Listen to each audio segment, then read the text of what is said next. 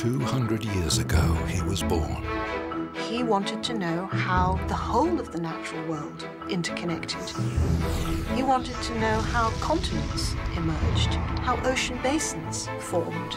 He wanted to know how life evolved. 150 years ago, it was published. It's transformed the way that Western cultures have regarded the divine in the natural world. One man on one voyage changed the way we see ourselves. He dared to question the need for a supernatural creator. But what drove him to explore a new explanation for the existence of all living things? And why was it so controversial?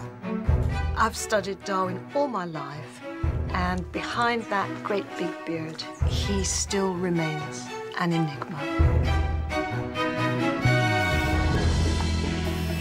150 years later, we explore this enigma, examining the ideas of Charles Darwin in the light of today's knowledge.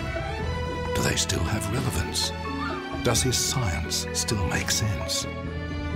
We embark on a journey of understanding. We revisit the voyage that shook the world.